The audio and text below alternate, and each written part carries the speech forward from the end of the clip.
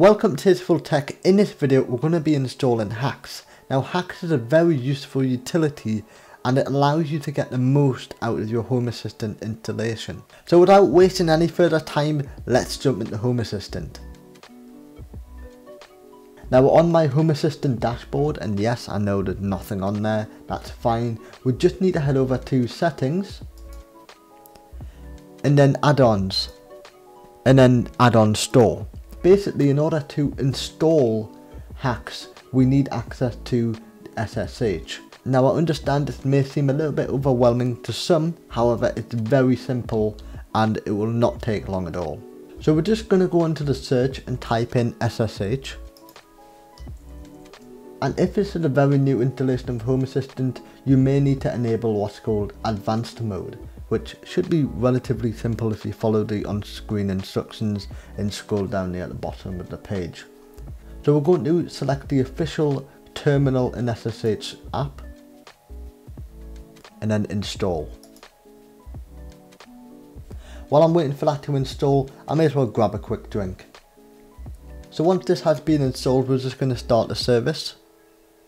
Now you can use an SSH client, and I believe newer version of Windows and macOS has one built in. However, if you don't want to do that, or for any reason you don't have access to it, you can always use the web UI or user interface. You should see something like this, and we're just going to head over to this website here and copy this URL. And don't worry, everything will be in the description down below. We're just going to then paste this URL into there, and that should download HACS. And there we go, HACS is literally installed just like that. However, before we do anything else, we need to restart Home Assistant. To do that, we're just going to go into settings, and once you're in settings, we're just going to navigate to the three dotted lines at the top, then restart Home Assistant. So once Home Assistant has restarted, we're going to go into settings. By the way, what I like to do personally is just uninstall the SSH service for security reasons if I don't intend to use it again, and I can always just download it again if I really wanted to.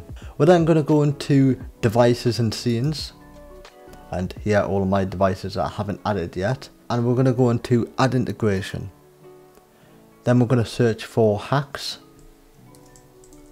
and then select HACS, and I'm just going to agree to all of these statements here and then submit. Now I should have warned you earlier in the video that you should already have a GitHub account. If you don't have one, then I guess now is the time to create one. Once you have a GitHub account and you're all logged in, you can then navigate to this link here. And what we're going to do is copy and paste the code in here. And this is going to authenticate Home Assistant with your GitHub account. And continue. And then I'm just going to select authorize HACS, and there we go, it's all done. Then we're just going to hit finish, and there it is, HACS has now been added to Home Assistant, and we can verify this by navigating to HACS, and there we go, everything appears to be working fine.